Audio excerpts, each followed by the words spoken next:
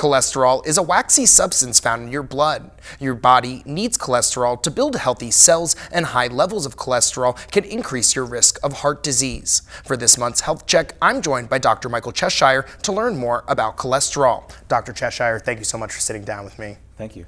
Of course. So the first thing that I do want to ask you, for anyone that may face the issue of high cholesterol, can you just tell us a little bit about how that happens, the process? Okay. Well, I think it's important to understand what cholesterol is. And as you mentioned, it's a waxy substance in the blood, but it has some essential functions. And so cholesterol is an important factor in our cell membrane development, and it's also used in the formation of certain hormones in the body. Right. But it only takes a very small amount of cholesterol to fulfill that function. So any elevation in cholesterol can be a risk factor for the development of hardening of the arteries or atherosclerosis or plaque development, and that can lead to heart disease and stroke. Absolutely. And so can you just talk about the different things, maybe if it's dietary, other stuff that leads to people to having high cholesterol? Okay. So high cholesterol can be genetically mediated. And so it can be due to the way that your body is just built and designed. You might have a difficult time in clearing cholesterol from your blood, which would allow the blood cholesterol to be elevated. You might have issues in the way that cholesterol is absorbed from the gut, and that can affect your blood cholesterol as well. And it's also what we eat. So some foods are higher in cholesterol, so foods that are high in saturated fat tends to elevate our blood cholesterol. Absolutely. And so I do want to ask too, for people that may be dealing with this already, or might have fears that this might be happening shortly in their life, when would be the best time to approach a doctor and ask for some advice, or maybe just get checked out? Well, there's various guidelines on when to begin checking cholesterol. Some guidelines would recommend checking cholesterol between the ages of 9 and 11 in children. Certainly if there's any family history of heart disease, I would strongly recommend that we begin those screenings early on in childhood. For adults, all adults should be screened for risk factors for heart disease, and that can include cholesterol. Once we begin the checks of cholesterol, you'd want to repeat that every 3 to 5 years just to make sure that we're keeping an eye on those levels. It's very important that once people have their cholesterol checked, that they are talking to a practitioner, looking at what those cholesterol numbers mean in light of their entire risk factor package in terms of what they have going on for heart disease risk. So that includes their blood pressure, their weight, their lifestyle, and so forth. Absolutely. And so I do want to ask too, we talk about medications and different things. What kind of things are done to prevent high cholesterol, and what medication maybe people prescribed if they were to, be told that they have this? Yeah. Well, it all starts with lifestyle modification. So it's very important if you have high cholesterol that you make some changes to lower that without medication. So healthy diet, exercise can be beneficial. Absolutely. Then you're going to try to address any other risk factor that's there. If you smoke, you need to quit smoking. If you're sedentary, you need to start exercising. Those things that we know that we should do. Beyond that, we do use medication to lower cholesterol. We generally will start with a statin medication. We know that they're very effective for lowering cholesterol. They also reduce inflammation, which is a driver for atherosclerosis. So they're very effective medications.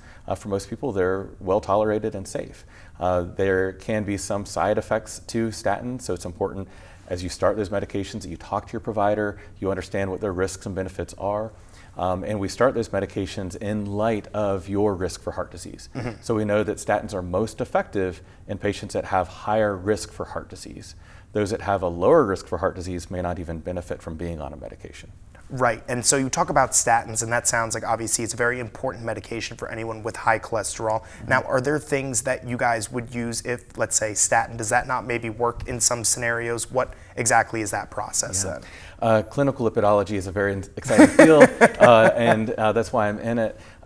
There are newer medications being developed continually. We have lots of medications in development and newer medications that have come to market fairly recently that help people that have had issues with statins. So first of all, if somebody had an issue with a statin, with some intolerance, whether it be muscle pain or something more severe, we can always look at changing from one statin medication to another statin medication. For each of our statins, they're metabolized slightly differently, And so just because somebody had an issue with one doesn't mean they're going to have an issue with another one. So we like to try the different statins in light of those metabolic differences. We can also re-challenge statins at a lower dose, and that can sometimes be well tolerated. We'll also look for other factors that could be affecting that in terms of other medications or diets that people are on that can affect the statins and how they're metabolized. So beyond the statins, we have other oral medications. Ezetimibe is a very common one that's been around for a long time. We have good evidence that that's effective in terms of reducing cardiovascular risk in patients that have had a heart attack or stroke previously. We can also use that for primary prevention in those patients that have not had a heart attack. We will use that in addition to statins, but we can also use that alone if we needed to. We have a medication called bempedoic acid, which is another newer medication. A lot of people haven't heard of that, but it's an oral medication that works along the same pathway of statins, but in a different part of that pathway. And so it's really designed for people that have had muscle issues with statins that can take this medication and have a similar benefit without those side effects. And then beyond that, we have injectable medications that work in different ways that are very targeted medications. So we use medications that actually affect RNA messaging, or we'll use monoclonal antibodies to inhibit a specific protein related to the metabolism of cholesterol. Absolutely. Well, it sounds like there are so many different ways that you guys are able to address this issue if people are facing it. Now, before I let you go, is there anything else about high cholesterol or maybe ways to lower your cholesterol that you would like to share with the Mid-Ohio Valley before I let you go? Okay. Well, when we talk about medications, it can be complicated. There's a lot there. But just to keep things basic, everyone should have cholesterol monitored during their lifetime. Right. And that should be in light of their overall cardiovascular risk. And so that takes a discussion with the provider. So make sure you know your numbers, make sure you're discussing that with the provider, that you have an understanding of what your cardiovascular risk is, and then make a plan with your provider to work to lower that cardiovascular risk through lifestyle modifications and then medication if needed.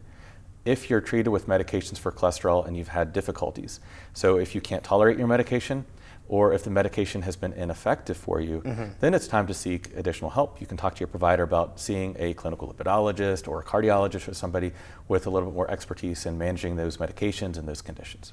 Absolutely. Well, Dr. Cheshire, thank you for sharing your wealth of knowledge on this topic. You certainly are an expert in this field, and we're happy to have you here in the Mid-Ohio Valley doing your thing. Okay. Thank you so much. Of course. When we return Mid-Ohio Valley, we'll have one last look at your forecast. Stay with us.